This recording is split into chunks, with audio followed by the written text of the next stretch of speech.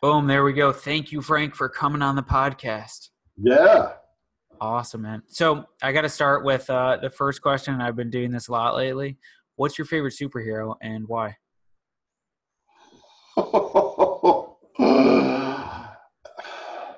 Yeah, I don't know if there is one in my line. I would look for some sort of Earth hero, and Hmm. maybe there is one, but I haven't seen them yet. So, Yeah, I don't know.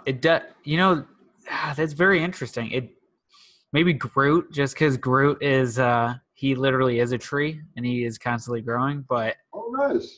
Okay. I don't Well, know. maybe we can get him to run for public office. Yeah. The problem is all he says is "I am Groot." You just have to interpret what it means. Oh, I see. Okay. So, but that's awesome. So okay, then we got to dive into that. So the Earth reclaiming nature, who you are, exuberant animals. Where did this story begin? Right. Well, it depends how far back you want to go, but my personal life, I had a pretty conventional upbringing with sports and whatnot. I played water polo in high school, and I was really excited about that. And then I moved into martial arts and into rock climbing, which Hmm. both just turned me on incredibly. So I really like the athletic side of things. But when I was at Stanford, my one of my professors in human biology was talking about human evolution and said that if you really want to understand where you came from and what your body is all about, you have to go to Africa. And so I actually did that in the year 2000. And that really opened my eyes up to my ancestry, my heritage, and the challenge of what it would have been like to actually make a living out in a natural habitat.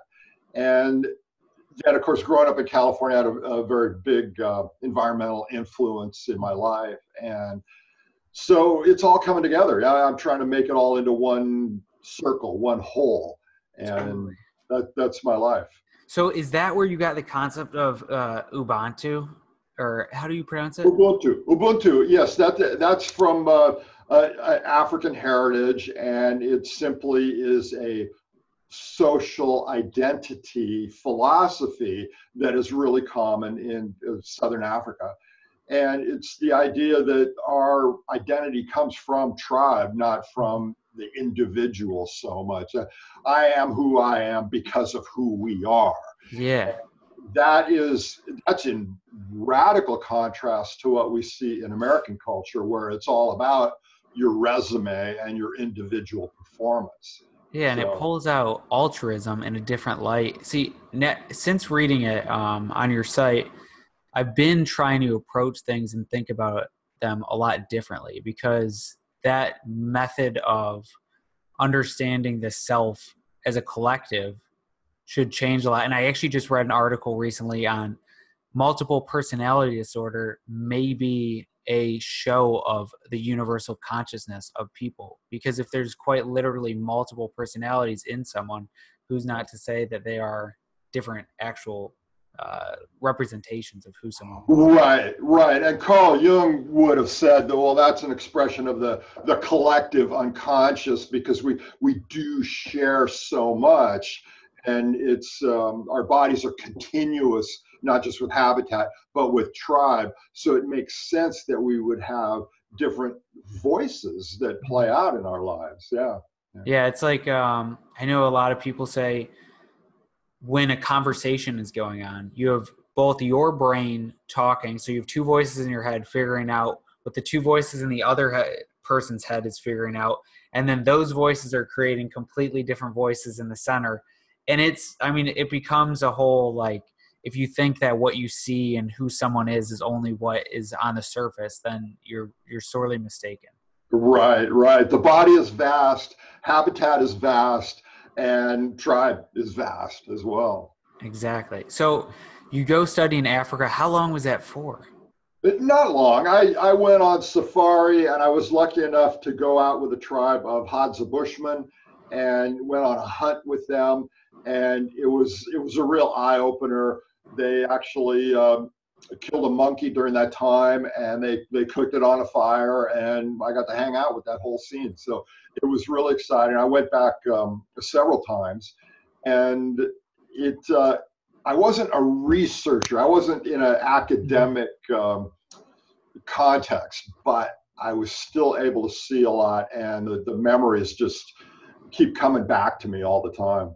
That is awesome. So then you come back, and when did you then start Exuberant Animal and creating this mindset of becoming one with nature again, and just being, happy and living a good Right. life? Well, that was about the same time. So I went in the year 2000. That was my first trip there, and then I started writing shortly thereafter.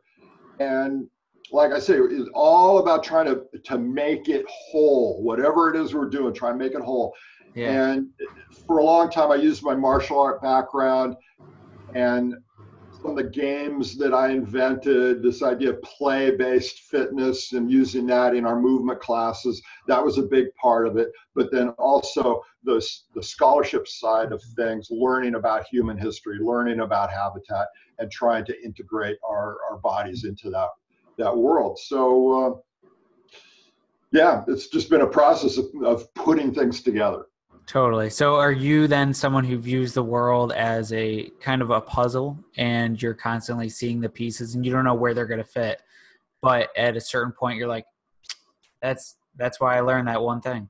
Right. That would be a good way to put it, for sure. Yeah, I just follow my interests and have confidence that eventually I'm going to be able to fit that into the whole Yeah. picture, and it usually works out that way. Yeah. Awesome. So then the new book coming out, what is this going to be? What are you going to give to the world? Right. Well, again, this is an idea about how to make it whole, Hmm. make our experience whole. The book is called The New Old Way. And just like it sounds, I'm trying to take our prehistorical culture and legacy and put it together with the new way and see if I can't make a synthesis of those two. And I'm not the first person to try and do this. This idea of taking the best of both worlds, the best Yeah. of the old and the best of the new, trying to put them together because they don't work as standalone Yeah. ideas. The old stuff is wonderful, but we can't go back to living in the bush. I mean, that's just not going to work. And the new stuff is powerful, but incredibly dangerous too. Mhm. So I think that the two working together can make a whole that makes us healthier and happier. I love that. So like basically one foot in what is going on now, the science, the technology, the craziness, and Right. another foot in like who we were, what we are, and the connection. I've heard this a lot, but I think a lot of people separate the environment and us, and Yes. we are the organism inside of the environment. Meaning we are the environment as well, and we don't Right. realize that. Right. And in paleo cultures, they didn't make that distinction. For them, there was no outside world, there was no environment. They were Mhm. continuous with the environment. And what's exciting for me is that you hear that in paleo cultures, indigenous cultures around the world, but then Mhm. now we're starting to have modern science come to that same conclusion where the buzzword of the day now is interdependence, Yes. interrelationship. And a lot of these modern scientists are saying, yeah, that's exactly how the world works. Seriously. I mean, like people will take like the Mediterranean diet, for instance. I was talking to Brad Pilon and he was like, it's not the Mediterranean diet that is the reason it works. It's the Mediterranean lifestyle. It's the way of living. It's the air. It's literally how they built their house so that CO2 and O2 can go in and out easily. Like there's Mhm. so many factors that we're like, nah, it's the olives. The olives. Right. Yeah, and this goes back to the whole idea of nutritionism, and it goes back to the discovery of scurvy and vitamin C and these elements within the food that have these magical properties. And yes, sometimes they do, but we break things apart, we reduce them, and then we run into trouble. Yeah, that's like I can't remember the book's name right now, but where he goes and he's asking them how they figured out DMT by mixing, or not DMT, ayahuasca, by mixing together the two plants, the native tribe. I forget the book's name. And they're like, the plant showed us how to do it. Right. They're like, but where did that start? How did that start? And then it comes to be that one of the plants is just one of 14 different types of paralytics that now they use as modern anesthetics as well. Hmm. And it's like, or aloe. The other day, my girlfriend got burnt and she's like, oh, I need the aloe. And I'm like, this is an amazing plant. Like, people don't even realize that I could just go to the store, buy aloe. It's like think about the properties in these plants and this environment around us where basically everything can be used and cooperates together. It's amazing. Hmm. It is it's a phenomenal thing. So now if you check out Exuberant Animal, you'll see some awesome looking exuberant animal type movements and behaviors. And what is the methodology, the mindset behind like actually moving your body in weird ways using Ubuntu and like getting back into that movement? Right. Well, one thing I start people with is making a distinction between exercise and movement. Mm. And I think this is key because in the modern world, we've come to this belief that exercise is the vital component. But if you look at big picture, you don't see non-human animals exercising. And if you even look at recent human history, there was no such thing as exercise before, like maybe the 19th century. Even something like yoga, that was not considered exercise. That was a discipline. So exercise is this brand new modern invention, and it's something that we could easily do without, as long as we get the movement. The movement is the essential thing, and the movement, that's a broader category. That includes everything that we do that moves our bodies. It could be blue collar labor, it could be gardening, it could be play, it could be sex, it could be any number of things. So I say, let's forget about exercise and let's get some movement. And again, coming from my martial art background, we had a lot of movements where it would involve touching other people, moving other bodies around in space, and especially doing three-dimensional movement, getting out of the sagittal plane, getting more into the frontal plane and the transverse plane. Those dancer-like movements can be really fun and really therapeutic as well. So then how would you have someone start to play around with movement and learn about their own body and what makes them feel good? Right. Well, if it's a brand new beginner, and there's a lot of them out there, we start with basic stuff. We build it from the ground up with locomotion. So I get people with their shoes off. I get people out on the grass and moving around, hopping, skipping, jumping, doing step and stop movements, which is just simply taking a big step and sticking the land in. Yeah. That kind of thing, those fundamentals get missed because in physical education classes in the modern world, we go directly to sports and we bypass the actual physical education.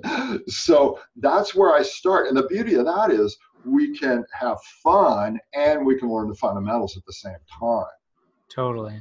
And with sports, see, I know a lot of people don't like this, but I'm kind of against sports in a lot of ways, at least traditional sports, because not only are they so illogical in the way that you move, what you do, essentially it's gladiators, right? It all stems from these Olympic games and let's go and hurt ourselves and the reason I think people do it is for the Ubuntu type like feel is like we are a collective consciousness moving against this other thing and it's us together embarking on something. And then people are like, that's my exercise. No, you're wearing a cast on your feet. You're doing all these things so wrong. And I think when we get pushed to that at the beginning, it creates an identity of like, I'm the sports guy. Yeah, exactly. And it's tricky. I always get back to this phrase, the dose makes the poison. So a little bit of sporting experience, I think, is really great for people. And I encourage people to do that. But if you get too absorbed in it, then it becomes counterproductive after a while. And you get your overuse injuries. And then you get the narcissism, too, that comes in with focusing so heavily on your sporting performance. And then the returns start to diminish and you're no longer whole. You're no longer round. So Yeah, Yeah. it's Yeah. I performance. mean, anything, any stick sport, right? Hockey, golf, tennis, one side, you're training one side Right, and it just keeps right. going. And then of course they get older and they're like, oh, this one side, it's so bad. And it's like, yeah, because every day you swung the club 10,000 times with one arm, with Yeah, one yeah, direction. And right. I, to me, it just doesn't make that much sense. I also am not someone who likes to watch something if I can't do it. Right, right. It's Same like, idea. I want to do something. Tuesdays with Maury was I read that a long time ago in high school. And it's like this old man who's like, go out there and do something. And he's like on his deathbed. He's like, stop watching TV. If you want to do that sport, go play it. And like Right. that, I'm like, I can't just be in the mindset of like, I'm going to watch it for 6 hours. Yeah, yeah. There's got to be a doing. Absolutely. Which brings up another phrase I use with people all the time is experience is the language of the body. And that goes deep because the body, when we're born, we don't know what kind of habitat we're going to be involved in. And so we need to have experience to teach us how to adapt.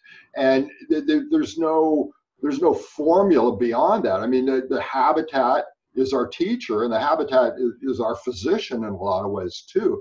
And that experience that we have is what shapes our bodies. So I always put the experience there, or the emphasis there on experience. Totally. So your basics are go have someone stand outside barefoot, start to Yes, ground, get some grounding, get some experience back in nature where they should be. right. Move, just explore. Yeah, and then there's a lot of specific games that we do, but the principles are all there, and we do very little in the way of competition. It's mostly educational and fun. Awesome. So with the new old way then, what is kind of the mindset and the all-encompassing human that you're kind of seeing and drawing upon conclusions through the book? Like the ultimate human, the essential human. The human that is fulfilled, happy, can move and laugh, Right. be themselves. Well, for the human to be complete, Mm-hmm. there's got to be, of course, their own individual health, and there's so much we hear about that, and that's familiar territory. But for the human to be complete, there's got to be some grounding in habitat and in tribe, and without those two elements, it's never complete. And the thing that concerns me the most is this divorce we have from habitat now, where we just parachute in now to various habitats, and everybody in the modern world has moved several times in their life, and we typically go to places where we can afford to live, not based on the plants or the animals. Mm-hmm. And so we parachute into these habitats, and most of us know very little about what's actually going on the ground in our habitats, and that's a real barrier to being whole, I think. Totally. And then with tribe, and I was talking to David Burke, who studies kind of networks and social collective. Right. He was talking about, and I think this follows along the lines of what you were just saying, where you go to where you afford. Same goes with school, and everybody goes to school and they're just put there with people. And these people aren't necessarily their tribe or who they want their tribe to be, but they become influenced by the people around them. Would you say that it makes sense to go and pursue a tribe that you want to be a part of, or does the tribe organically come around you? Well, the thing you got to understand is our culture is in many ways anti-tribal, Mm-hmm. because we're so competitive, and the school starts the competition right from the word go. I mean, your classmates are your competitors, and that is, I think, really dangerous. The other thing that has to happen is people need to slow down and keep get their bodies involved in conversation with people. All this electronic stuff now, I think it can facilitate communication, but it doesn't really facilitate conversation. Yes. You need to have the body involved, and that takes time. And if you don't take the time, you're not going to build up tribal relationships. So you make your choice with who you hang out with, but even then, you've got to slow down and do that. Then it's going to become more meaningful. Awesome. Yeah, I think if people could, it's starting to build that again, like group interaction. And like, I know there's like some subdivisions in places where it's like everybody knows each other, but it's still pretty like isolated. They don't like do things together. And you're still like, I wonder what the neighbor's doing. And you feel influenced by that. And it's it's so shallow, and it's so just not a real person. Right. And the other part of the cultural challenge there is just the fact that so many of our relationships now are transactional, which means we are constantly buying and selling from each other. And you go out in a typical day, and most of the people that you interact with are buying or selling something to you or from you. And those transactional encounters are historically abnormal. I mean, you wouldn't do that with people normally. Yeah. This whole idea of commerce is new and pretty abnormal. So once you take that into account, you really have to work hard to have authentic, normal human relationships. Seriously. I mean, we're all labeled now as a consumer. Right. And I think that mindset is not good. It's not consumers versus sellers. Right. And somehow we need to have an idea of big Ubuntu where all humans are part of the same tribe. All life on Earth comes from the same ancestor. So really, we're all in the same lifeboat. And those kind of ideas, those circular round ideas, can maybe overcome some of this polarization that we have now. Yeah, that's that whole I saw the theory. It's like, hopefully aliens, like, we figure out they're real, because then it will be an us versus them thing, except for all humans. Yeah. It's like, if that's what we need, I think it should be like a us, just us, with the earth. Yes. Have you run into this book called Tribe by Sebastian Junger? Yes. Yep. Yeah, and that's, he starts the book out as a young man and wishing for some sort of natural disaster that would bring together the people in his community. Yeah. And I really share that sentiment. I can really understand that, because as it is right now, we're just all scattered over the world, Well, yeah, I mean, it's just like, it's hard because I feel like time is a facilitator of in-depth analysis into things. Mm-hmm. And so whether it's something like the quality of coffee, which coffee keeps, like, now it's a crazy field and you can get super deep into it. But just about with anything, the human psyche is one of those things that the more time that goes on, the more people are thinking about these things, these messages created by marketing and other slogans, that it's like, you're not good enough here, you're not good enough there, like, use this, wear lipstick, because it's something that makes your lips red, which then signifies that, oh, you're actually into a sexual behavior or something, you're aroused in some way or another. We don't realize all these things that are being put into our heads, and then we get more into our heads, and then we're so in our heads. And I know I've been there before, where it's my thoughts are so loud I don't even know what's going on outside. Right. And that's what I think there's a common let's say mental virus that's going on just like that right now. Right. Well, I don't know if you've tracked this group called Adbusters magazine. Well, they're sort of a renegade group of advertising people, and one of their they call it subvertising. One of their ad campaigns is to have a poster, and it just has 2 columns. And at the top of one, it says, name these brands, and they have some corporate logos. And then over on the other side, name these plants, and it shows different kinds of plants. And then the obvious message is that almost everybody in the modern world would be able to name the brands. Oh, there's Apple, there's Nike, and so on. But over here on the other column, name these plants, almost nobody could do it. So that shows how far we've come in this sort of hypnotic corporate environment. Yeah. And it's that, and I mean, even in corporate though, it's see, that's the outside. That's like, hey, we know these brands, but the inside too, it's like the people inside the brands don't even like the other people inside the brands. It's so, the whole system in that sense, in the corporate sense, in the it's so flawed in almost every single way. Right. And the more, I mean, you'll have the argument like, but at a certain point a system has to get to, and it's like, no, because it's just people creating systems. Businesses are a collective energy that people put into, it's a group of people putting collective energy together to create something that hopefully was supposed to be positive towards the world.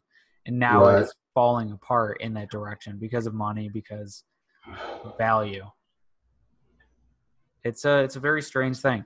With that, the concept of following your bliss, this is something that I like a lot. And it goes completely against exactly what we were just talking about for the most part, unless you're to create a corporate company and have people all sad. Why did you go on this drive to Exuberant Animal and really, is this your bliss? Is that exactly what you're following? Yeah, well, it is. It's, I guess, it's my curiosity is what it is primarily, because I was so turned on to these ideas when I was first exposed to them that I said, there has to be a connection between my desire to move my body and my history. There has to be. And when I first pitched this idea to some New York literary people, editors and agents, that kind of thing, they said, well, no, you can't write about that because you're writing about fitness, and that's got to be about weight loss and appearance. And if you have some other thing, well, we're not going to go for that.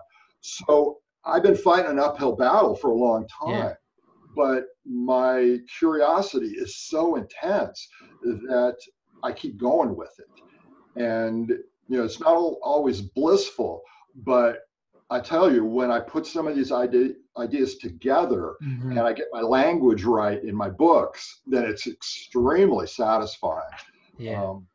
So I would encourage people to, maybe quit your day job, maybe, take some chances, maybe, follow your curiosity and go with it, because the times are changing big time now. And that means opportunity too. Exactly. Yeah, and I think the scariest thing, if I know Nassim Nicholas Taleb he says the three most dangerous things in the world are heroin, sugar, and month-to-month paycheck. And it's like one of the main things is people are so reliant on, next month my company deposits this much money into X, and that keeps happening. And it's almost that training mechanism of positive reinforcement of, cool, I just stay in the system and just things go good. And just like in Stumbling Upon Happiness, when he measures happiness levels, you may be right here, someone else is living up here, and you could get there, but right now you think this is the happiest that there could be. And I'm not saying like chase the high, but by understanding that there is more out there that you haven't experienced yet, that's exactly where that uncomfortable zone of getting away from the corporate, quitting your job relies. Right. Well, another way to think of it too is follow your bliss, follow your curiosity, and follow your sense of meaning. That's what I think really makes the difference.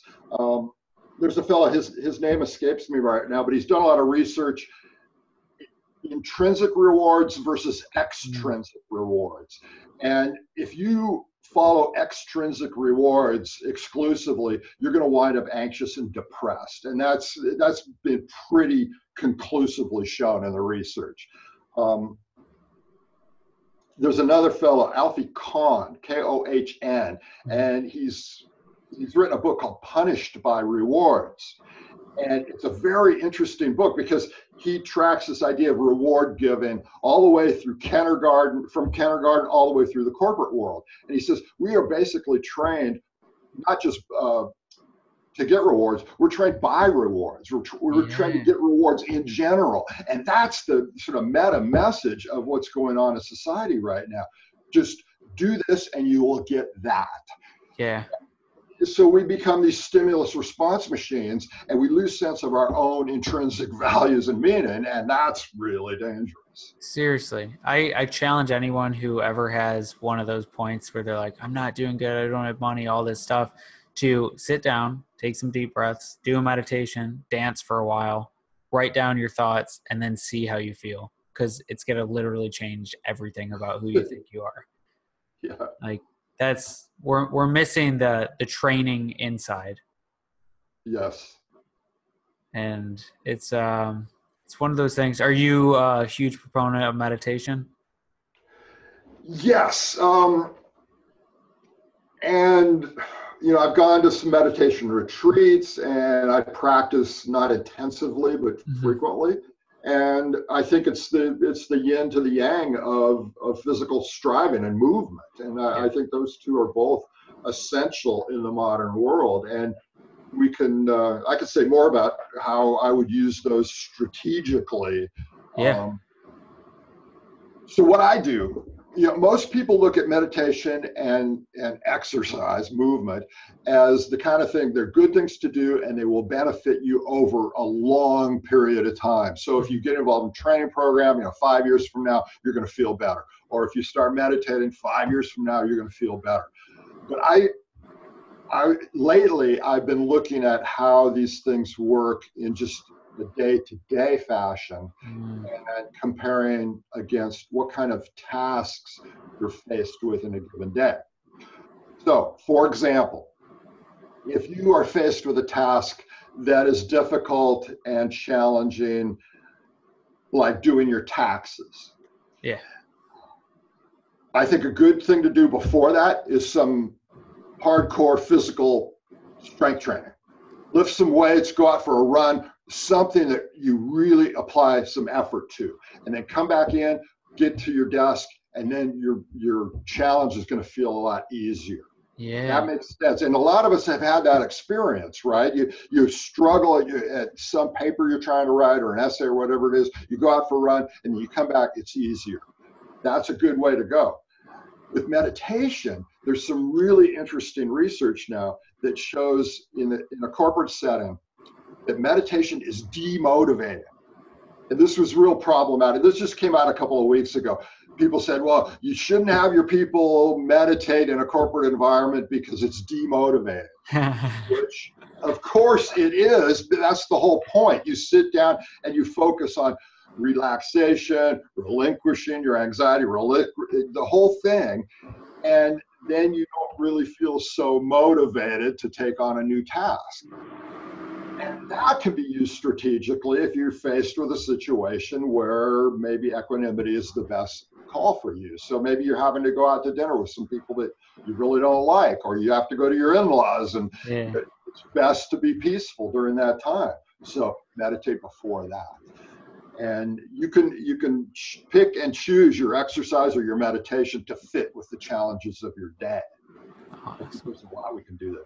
Yeah. And so like with what you were saying with the exercise helping to make something perceived that was perceived very stressful or harsh easier. I know the mind's so interesting in how it works, but if you give someone hot coffee before they meet the next person, they'll say that the person that they met was warm and joyful. And if you give them right. Embodied cognition. Yeah. The body's always working. We discount the body, but it's primal. It's always getting into the decisions we make. It's always getting into the encounters that we have with people. So yeah, and it's one of the.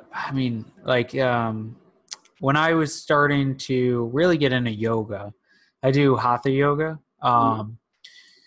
I would get into it and I would notice it would take 45 minutes to 90 minutes of a session to then start to get into my body.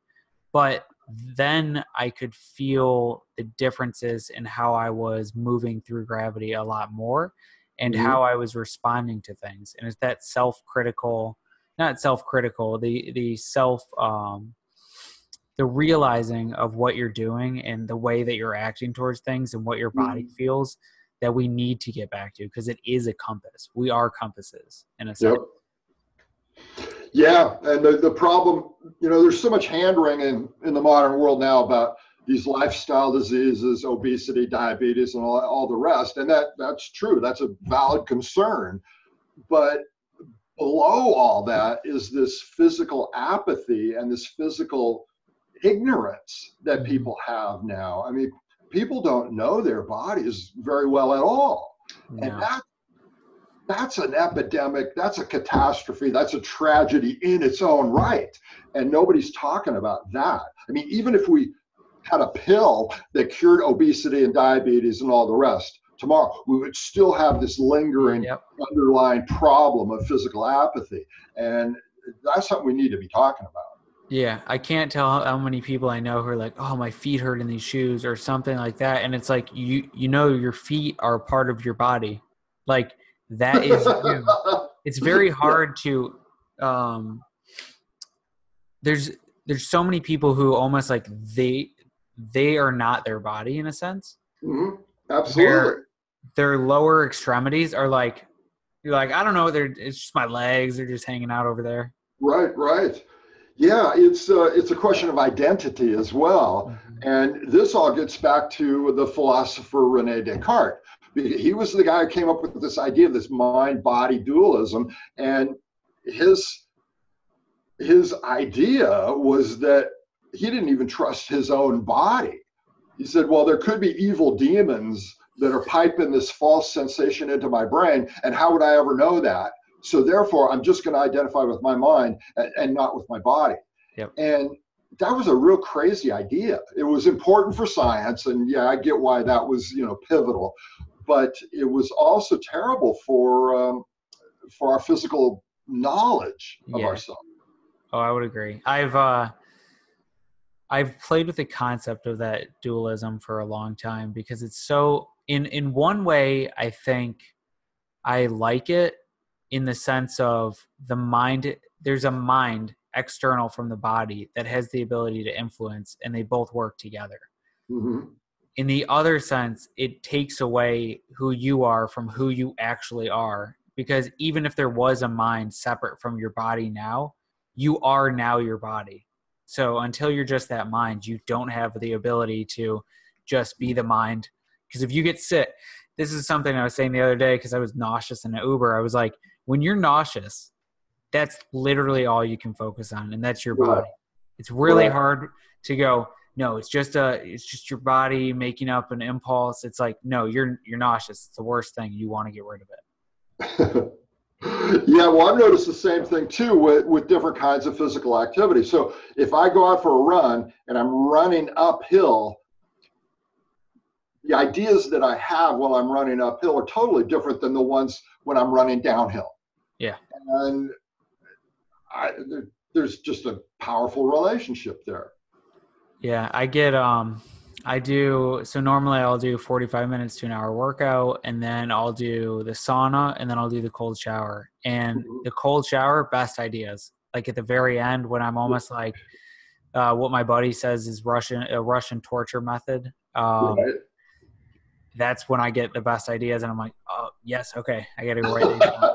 Because it's like all those different state changes. Your body's like, everything is like, what is going on? You have BDNF just going crazy in your brain from the sauna. And now the cold thermogenesis is like waking you up, and it's like, okay, what do we get? We got to do something to figure something out. So here we go.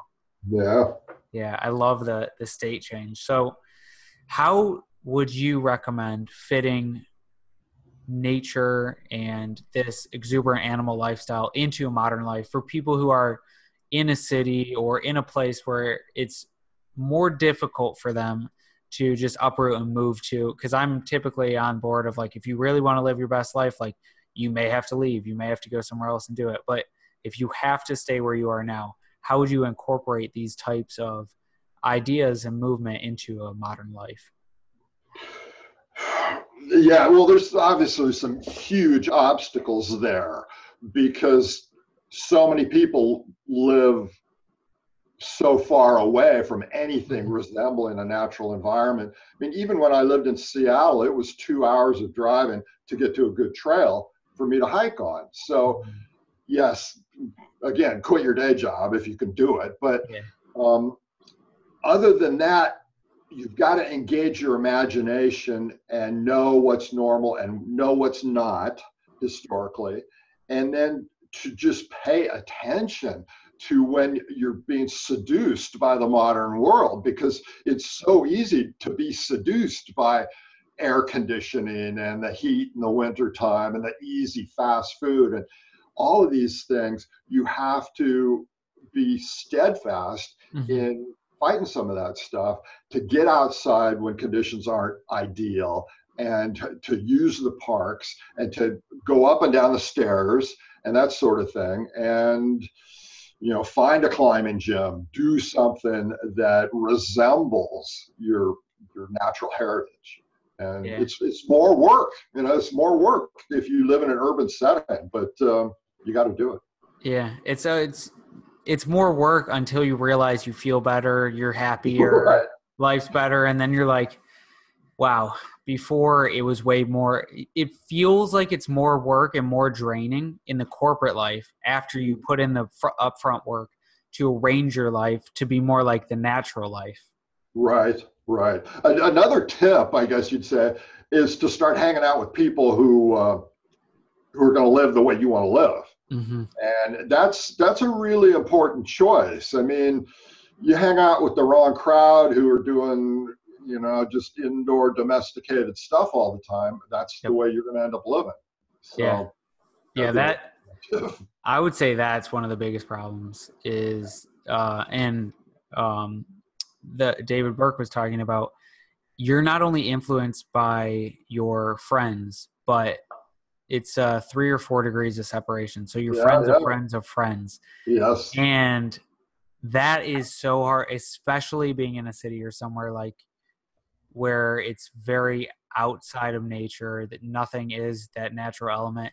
You do have to work to find the people, but you can find them, and there are circles. I mean, there's 8 billion people, and if you think you can't find 10, 15, right, 20, like, you're not looking, or you don't care that much. right, right.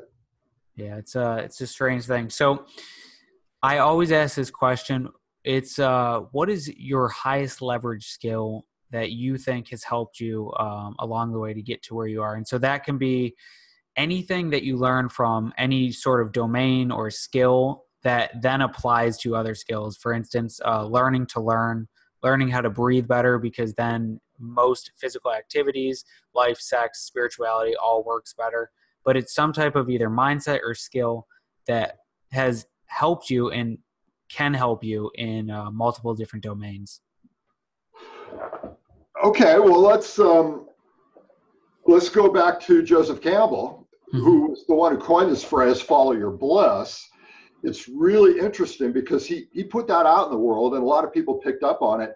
And years later, he said, you know, I think maybe I didn't get that quite right. I think I should have said, follow your blisters. And his idea was there's real value in staying engaged and doing the work and really staying in contact with the stuff that turns you on. So it's not just a hedonistic bliss. Yeah.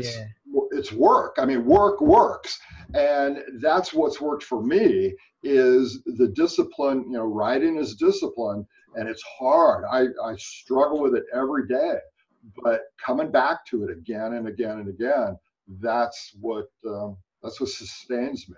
So Yeah. follow your blisters. Awesome. No, I love that. That is, yeah. I mean, it's almost that print with anything, right? Energy, thought, intention, they all move together. So if you're not putting the energy in, why do you think you're going to get the energy out?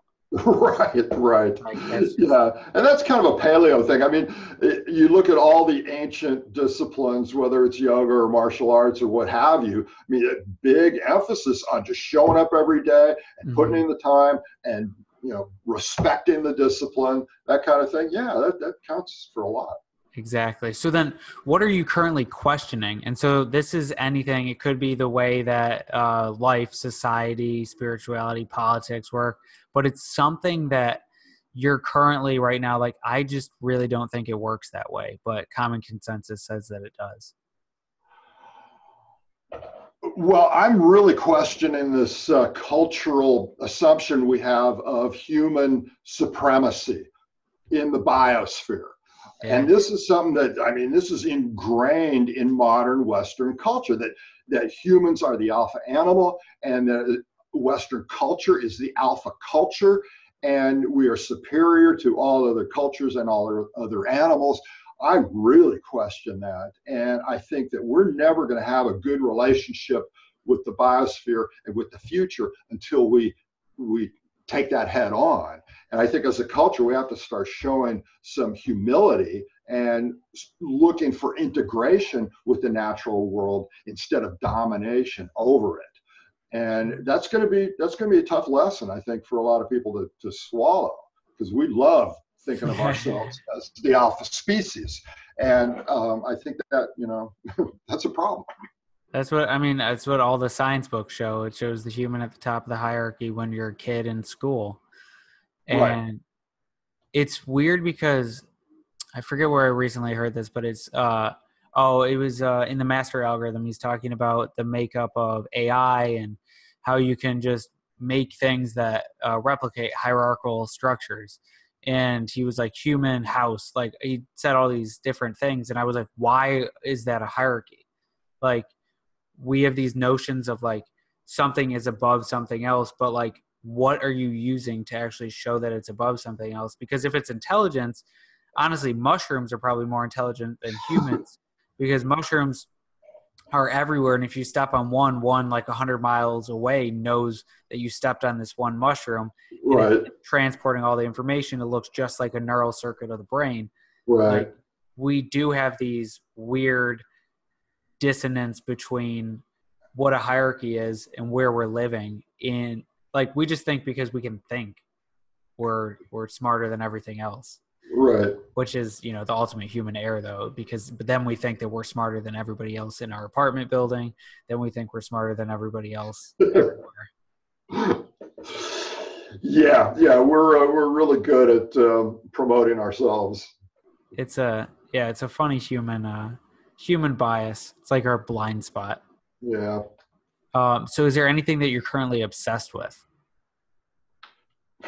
Well, I'm really interested in politics and activism, and I'm, with the election of 2016, I redoubled my interest in all of that, Yeah. and I think that we have to find a way to find the common ground between health and activism.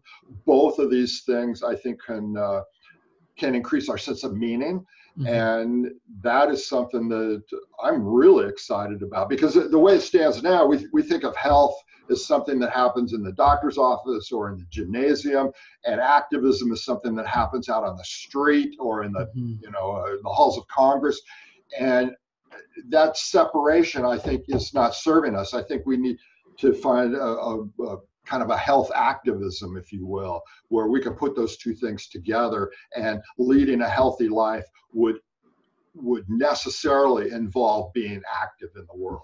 Yeah. I would agree. And I even think down to the exact dollar that you use, you're either voting for or against exactly what you're saying. Because like we don't often think of spending money as activism, but it is. Because if you're Yeah, spending money yeah. for a company you don't like or believe their message, then you're just giving in to exactly what that is. Right. Well, even your lifestyle practices are political in a sense. I mean, if you take better care of yourself, that is activism. That's pro-social. That's Mhm. pro-future, and we got to put it in those terms.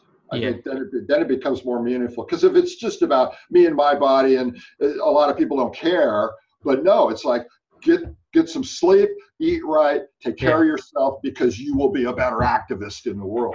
Exactly. And the people around you will feel better because you're happier and you're bringing those emotions. Yes. Everything works that way. Yeah, I'm really hoping that we have some random third party win an election soon, so that people who are so isolated on one side and the other side are like, wait, there's a middle. We can think about something different than just these two super animosity based political Right. beliefs. Because like then like the people over here have kids and then they kind of breed their kids to hate the other side even more. And it's Right. all you guys are the same people. And if I give you 10 questions, but I take out which side they are, you're almost all going to say the exact same things. Mhm. And it's like, if we just say, I really want one party to come in and win, and no, everybody's like, what just happened? It's not a two-party system anymore. Right. Yeah. Big times ahead. That's Yeah. for sure. Yeah, we definitely will see. But awesome. Thank you so much for taking the time, Frank. This was awesome. Definitely dive in. Where can people find you before we go? Right. Well, the new book will be out in September, Awesome. maybe late September, but it'll be called The New Old Way, and I'll have a website, newoldway.earth. And if you go to exuberantanimal.com, it'll lead you in the right way. Anyhow, so yeah. Awesome. Yeah. Well, thank you so much for taking the time. You bet. Glad to do it.